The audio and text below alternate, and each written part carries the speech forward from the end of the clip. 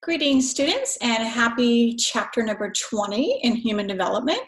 So now we're going to start our journey talking about what we think of as middle adulthood, so the ages of 25 to 65. And I said to you before, we break adulthood into three different segments. The first one being emerging adulthood, 18 to 25. We talked about that last time. This is the middle adulthood section, 25 to 65, and then we will talk about later adulthood. Okay, so during this kind of 25 to 65 age range, we're going to see senescence. Remember we said the word senescence means the aging process. And we're going to see that start to pick up as far as the amount of it and severity of it. And we're going to see that as we get up there in years, that our body is going to decline in many different ways, right? Whether it's kind of physically in our physical environment, also our cognitive. We're going to see lots of different changes going on here.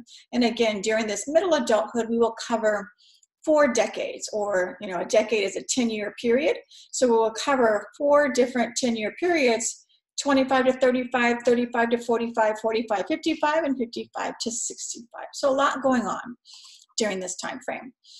Everything starts to slow down. Yeah, so what that means is that if my kind of body systems are not functioning as optimally as I would like, it means that some of my organs are going to have to do a lot more work, such as your heart. And so we see your high blood pressure increases with age, right? Hypertension. And that is because your heart is having to pump over time to get your blood to go to the same places it used to go before, rather easily. And so it's doing that extra work. This is why things like exercise become so important, because we need to make sure that our organs are in good shape to do that extra work that's required as we age. So lots of different things, are going on with our brain or our mental function. The big one that we see change that we have to adapt to is that there is a reduction in our reaction time. So your reaction time lengthens. What does that mean? That means, have you ever maybe talked to somebody who's 55 or 60 and you've asked them a question and they kind of pause before they answer? Or they think about it a little longer than you would normally think about it as a younger person. That's what we mean. Your reaction time lengthens. So if you have a 65-year-old driver driving down the roads, you're going to find that if they have a hazardous situation, such as somebody runs a red light and they're already in the intersection there, it takes them a little longer to slam on those brakes and react to the situation than it did when we were 20, right? And that's what we mean. Your reaction to situations and your thinking is a little longer. It requires a little bit more patience on our part, right? We do know that Alzheimer's disease, your risk of getting Alzheimer's disease increase with age, and we say that there is about a 1 in 1,000 chance that you have the gene for Alzheimer's disease. And again, it's similar to breast cancer or other cancers, where if you have a family member that has had this disease or condition, it's something that you may inherit that gene from. All right, outward appearance. So lots of changes going on physically, as I said. A big one, or a big area we're going to see some changes in, or that kind of maybe depicts age, is your skin. So think about it. We all make judgments based on physical appearance. We do. We are human. We are critical. And when we see someone, we're assessing their age. That's one of the first things we do. And a big way that we assess or determine their age is by their skin. Wrinkles equals older. Right? Smooth skin might think of as younger. And what we know is as we age, our collagen is going to gradually decrease. So what is your collagen? Your collagen is this, what we think of as elasticity in your skin. So when you were 16, when you were 18, your skin was like, it was just like smooth and had a lot of elasticity and firmness in there. As we age, that decreases. We, again, get some wrinkles. We will lose that ability of plumpness or firmness, maybe, that we think of in those younger years. So again, by 30, we're looking at some wrinkles becoming visible. By age 40, now we're starting to get what we call sunspots or age spots. This is why one of my primary pieces of advice that I would give to people who say, I want to age well. It's going to be make sunscreen your best friend. I don't leave my home without sunscreen on my face. And I don't use the kind that we're talking about when you go to the beach and it's thick and creamy or you spray it on. No, there is sunscreen for your face. And when we talk about sunscreen, you're talking about high numbers. You're talking about SPF 70. 100. These are big numbers, but now this is what we know we need. SPF 15 does nothing for you. It's just not, because our sun is just a huge, it is kind of like the enemy of healthy aging. It is, it's the enemy. It is going to give you premature wrinkles. That's what it will do. So we start to get age spots, and for us Americans, we tend to get them on our left-hand side more than our right-hand side because we are left side drivers in America. Right, so we drive on the left side of our car. Therefore, the sun is forever coming through your glass window, which is what the rays of the sun do. Right, UVB rays and UVA rays are different. Right, UVB think of as like sunburn. UVA rays think of as this kind of sunlight or rays that can come through glass. So if you work in an office and you work next to a window, those sun rays are still coming through there. So that sun ray is going to damage your skin. As you get older, you start to see these little spots, right? And that is from sun damage. Again, not just is it physically maybe unappealing or something you really wouldn't want if you just protected your skin from the sun, but it's also, those are the precursor to melanoma or skin cancer. And that's why I want you to be careful about making sure to use sunscreen. My kids who are, young have learned to put sunscreen on. And so I every day before they go to school, they walk out that house, they should have sunscreen on because I've taught them that that is really, really important. All right, by 60, we are getting quite a few wrinkles here. So our skin is kind of the first telltale of our age, and we judge people on that. As you can see here in the picture, we live in a society that is anti-aging. In other words, we live in a youth-centered society in the West where we value youth. We do not really value our elderly, and we don't really respect the aging process as other cultures and countries might, such as Japan. And so we do lots of things to look younger or to prevent that aging process. And here's one of them, Botox. So Botox is a neurotoxin. It is what we call a filler. It is something that what happens here as we inject this serum, and a lot of women get it in their forehead because of the lines that we develop on our forehead as we age. And what you're doing is you're injecting a, it's kind of like a liquid, if you will.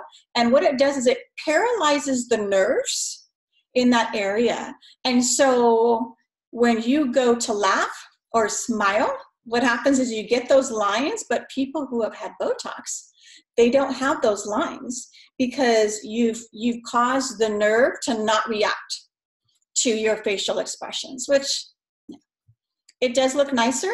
However, I think it's kind of interesting because you might be able to spot people that have had Botox, because when you make them laugh, it's kind of like from here down, their face is laughing and smiling, and then here nothing moves, and it's kind of weird, right? It's kind of funny. I have a wonderful friend who is a nurse in dermatology, and she works for a dermatologist, and he has a private practice, and she shares with me all the time that business is booming.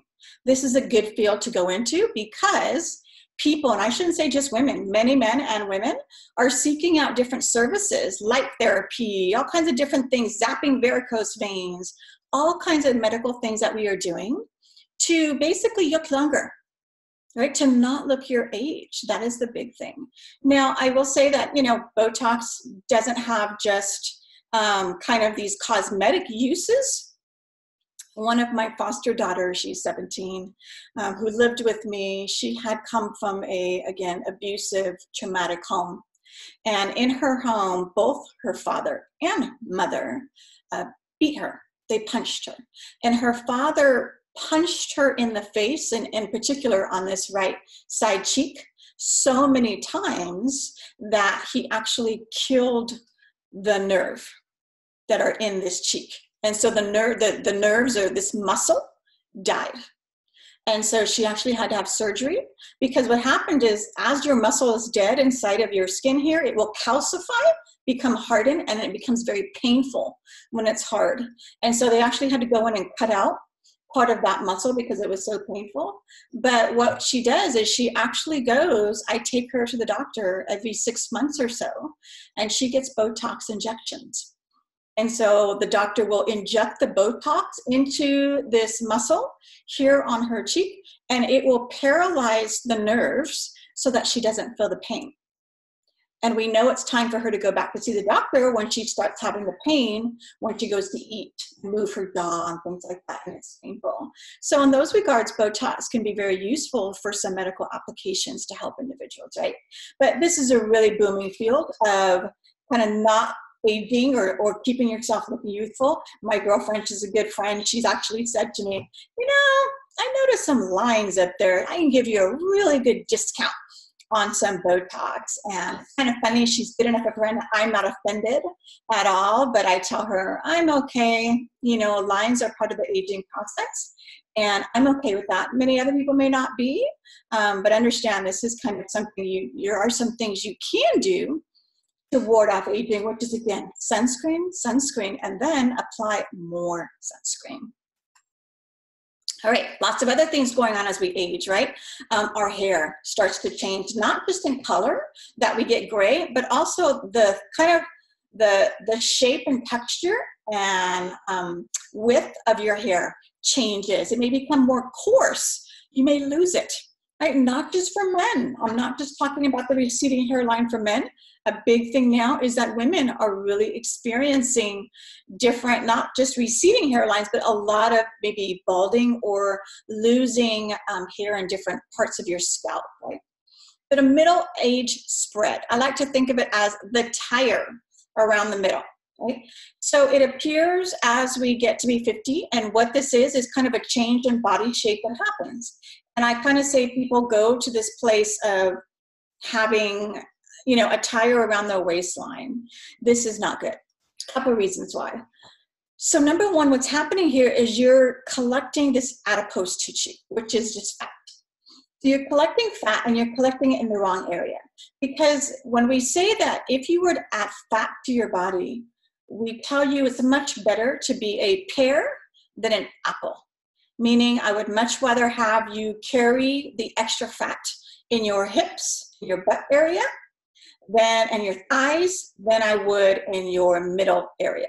So it's much better to be shaped like a pear is shaped than an apple where the fat is around the waistline, because any extra weight around your waistline is actually putting extra pressure on your heart, which is making it work a lot harder, right? And they say for every extra inch of fat you have, it's a year off of your life. That, like, in other words, if you were genetically going to live to be 85, so you're taking years off of your life by having that extra fat on there. Not to mention your propensity for diabetes type 2, all kinds of different issues. And so the middle age spread, we're going to have to work to prevent it. Our metabolism slows down as we age, and that means exercise becomes more crucial. So what also happens as we age? Well, we tend to shrink a little bit. Yeah, this is why your grandma seems to have gotten smaller, because our osteoporosis, or basically our spine, is, as we're young, that spine is hard and firm, and it's able to hold us upright and to carry all of our weight. As we age, your bones go from being hard to being more like Swiss cheese. In other words, they get holes in it, they get porous, easy to break, and it starts to curve. Our spine starts to curve as we get older, and then we shrink a little bit. So most of us are going to lose some height when it comes to aging. Lots of our senses change, right? Think of, some of the people that that are a little older. Your vision is dramatically going to change. Your hearing is dramatically going to change as we get older. Sexual responsiveness. I know it's really difficult to think that older people have sex. They have sex and they have a whole lot of it, right? Research actually shows us that men and women are most likely to be extremely satisfied with their sex life when they are in a committed monogamous relationship. In other words, more than being single and having sex with different people, having a committed relationship with that person as we age, hopefully, We are having open conversation about what pleases us, about what we want. And that leads to this healthy communication, which leads to healthier sex life, right? And so it may take a little longer for arousal and orgasm to occur as we age, but we will see that people are still very active, right? Kind of just talked about this a little bit. All right, infertility, meaning couples that cannot conceive naturally. About 12% of our couples are infertile, meaning that there's something going on that we are not able to have a baby. And we talked earlier in the earlier chapters about why that is, right? Whether it is we're waiting longer to have kids, different environmental issues. This is a really interesting statistic. 2/3 of our sexually active women over the age of 35 are sterilized. What we mean by sterilized, we mean they've done something to prevent them from having children. Not just taking the birth control pill, but they have had a hysterectomy. They've had their uterus removed. They have had their tubes tied, right? They've done something surgical. Now, with, be careful with all of these, a hysterectomy, you are never going to conceive again. The issue with the hysterectomy is there's a lot of hormonal changes that go on when we remove those parts of the body. With our tubes being tied, I've had 2 girlfriends who have gotten pregnant with their tubes tied. And that is, again, because if we tie your tubes, understand after about 7 years or so, your tubes can actually come untied, which can then allow you to become pregnant. So we're doing some alternative methods nowadays to sterilize women. In my opinion, 35 is kind of young. Yeah, 35 is pretty young to say, I don't want any more children, right? But that is what research shows. All right, and the birth rate among women who are 40 and over is increasing, right? Because we said women are waiting until they have a successful career, or they're financially established, or they find that mate later in life that they want to have a family with, or be a single parent, and that's taking a little longer. Right, menopause. So what is menopause? Menopause happens to women. It is basically when your body will, kind of the opposite of puberty, your body will cease to produce several different hormones. In particular, we're going to talk about estrogen. And so it is when your menstrual cycles stop completely. That's menopause. Now, perimenopause is the time leading up to menopause. So for instance, if you go 3 months without a period, that's considered perimenopause. When you've gone 1 year with no menstrual cycle, you are now considered to be menopausal. Lots of changes come with this. Just like we saw in puberty, where hormones were dumped into a young person's body, all of a sudden we're removing a lot of hormones from a body, and women go through a lot of changes, whether that is hot flashes, night sweats, and it can last for years, years and years. Some women have a pretty easy time of it. Others have a more difficult time. And some women really face what we call these psychological consequences. In other words, some women feel like if I just started having children in my 40s and already at maybe 49, I have menopause, maybe I wasn't ready to not be able to have more kids. And there's an emotional component to that, right? Andropause is what we call male menopause. Extremely different from menopause for women. Basically, what happens in andropause for men is we see a reduction in testosterone, in the amount of testosterone levels. However, understand, men can still sire and have children up until their later years. 90s, men can still have children. Women cannot. Once you hit menopause, you will no longer conceive. Right? So it's a reduction, but no, it does not at all mean that you cannot have children after you hit this andropause. And this is, one of the reasons we might see a lot of ED issues or erectile dysfunction, which is something, again, that happens maybe for some men in later years. And we have lots of medication that we use for that. Causes of weight gain. So as we age, why do we gain more weight? We're going to see it. The big one I mentioned before is our metabolism slows down. So what is metabolism? It is the way that, if you took nutrition, you would know this, right? Because I teach nutrition, and we talk about how it's the way that your body kind of takes the food you eat and converts it into energy All kinds of chemical reactions happen that cause there to be energy, which makes your lungs go up and down, and it makes your heart beat, and it makes you be able to run and walk and do everything that we do. So when we're younger, and if we're physically active, our metabolism is very high, because we turn over food quickly. We eat food, we expend the energy, and then we need more food, right? As we get older, that process slows down, which means we need fewer calories. It means we shouldn't be eating the same amount when we were younger as when we're older. Because if we do that, the weight is going to pack on. We're going to keep on. So again, slowing down how much you eat, and then increasing strength training or anaerobic activity, weightlifting. This is really important as we age. As we say here, exercise helps everyone at every age and every condition. You see this gentleman is at work here, and he's on a treadmill. So he's actually doing computer work while he is walking. This is awesome. As you see me talking to you here in all of my videos, I'm actually standing. I do not like to sit because I know it's not good for you. Sitting is not good for you. So I stand, I have a high-raised computer desk. So I do all my work kind of at this stage, and I have a treadmill, and I do my 3 miles in an hour, several days a week, just getting my walking in. But we need to do all different kinds of things, because as we age, it's going to get harder to do the same type for your body to do the same functions it used to do when you were younger. Okay. And sitting isn't just, they basically say for every hour you sit down, you should stand up for 1 minute. Every hour you sit down, you stand for 1 minute. You see this lady here is using a stability ball.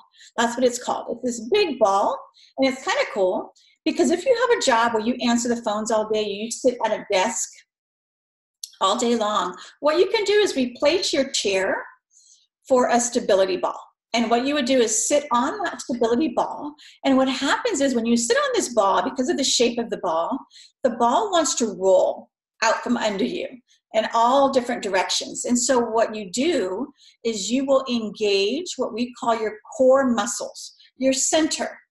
You will engage those core muscles to make the ball stay still, or to not let it roll. And so it's like you can be on the computer and you can be talking, but your body is like in motion. Your body is kind of doing some work, and that's a good thing anytime that your body is doing that work. Okay? And I want to make sure to let you know, let's not have these misconceptions that, oh, wow, I'm just not going to be able to be flexible or change anything. This is one of my favorite yoga instructor. Her name is Jasmine. And you can look on YouTube and find her videos, but she blows me out of the water. She is incredibly flexible, does amazing workout routines.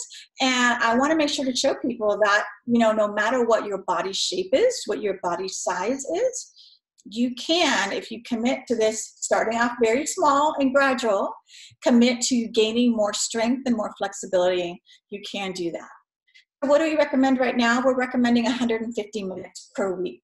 That's a lot, right? That's a lot. That means 5 days at 30 minutes a day, or however you want to break that up. And then it changes as we age. So for myself, I noticed some really big body changes once I hit 50. It was much harder to keep the weight off when I hit 50. And so I had to actually go to a personal trainer and say, okay, so my metabolism is changing, my body's changing, what do I do at my age? And it changed everything I did. When I was younger, I used to really like to do aerobic activity. Kickboxing was my thing. I love kickboxing, and that was my exercise routine.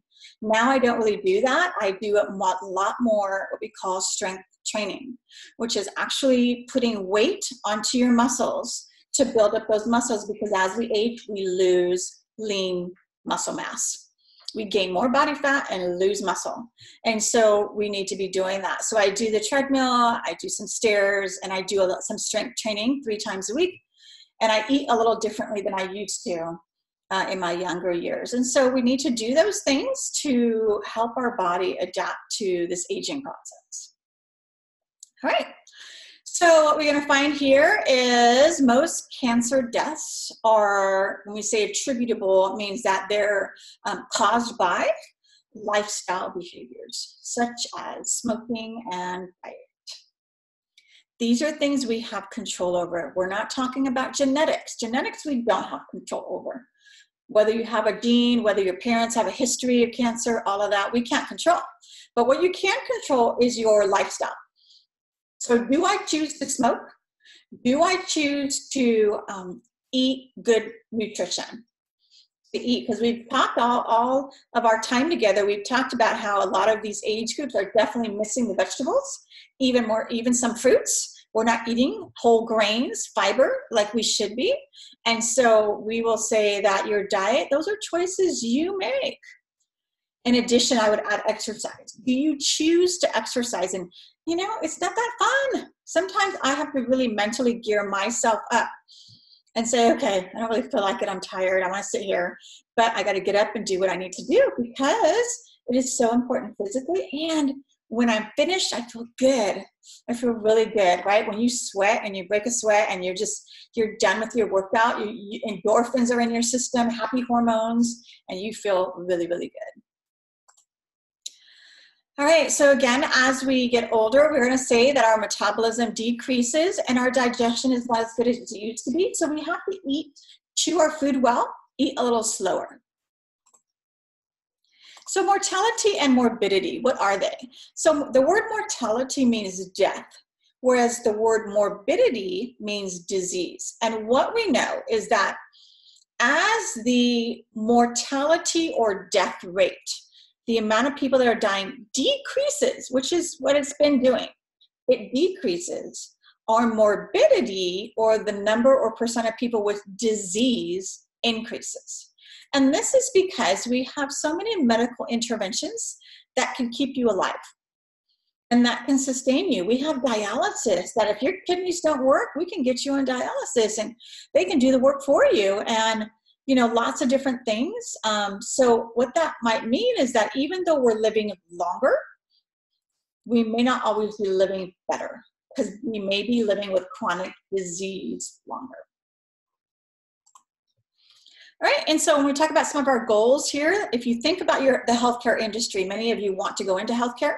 If you think about the healthcare industry, number one, it is just atrociously expensive. I challenge you to have no insurance and go in for one overnight stay in a hospital. And what your bill will be like is astronomical. So why do we have this? Why do we have just costs and expenses that are out the door for healthcare? A big one is because what we're doing is we're typically tackling the problem after it's happened. So a patient comes in and has a stroke, and we deal with all of the ramifications or all the consequences of the stroke. They have to go to physical therapy, occupational therapy, speech therapy. We're doing all of these different things. Whereas what we want to do is look more at public health and look at what we call HMOs, or health maintenance organizations. An HMO, Kaiser is an HMO. And so what Kaiser says is, you know what we need to do? We need to offer all of our patients classes on how to eat healthy, how to exercise so that we don't have a stroke. So their idea is, let's prevent the illness before the illness comes and happens, because our money is being spent on dealing with the problems after they've occurred. Whereas we'd like to do is teach all of us to be good people or good stewards of our body, eat well, exercise, be emotionally healthy, all of those things. And then we won't have a lot of the expenses that we have in the US for health. All right. And again, we definitely see here that we've talked before about how money and education affect health in every nation. So how do they do that? Well, money is money, right? Money can buy medication, money can buy education, educate people.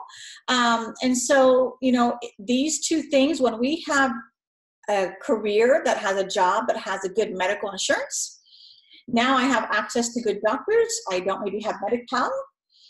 Now I learn in college, or I learn from my doctors what I should be doing with exercise. I learn all of these healthy habits where I didn't know those before. And so money and education really do protect or give you good health as we age. All right, what's a disability?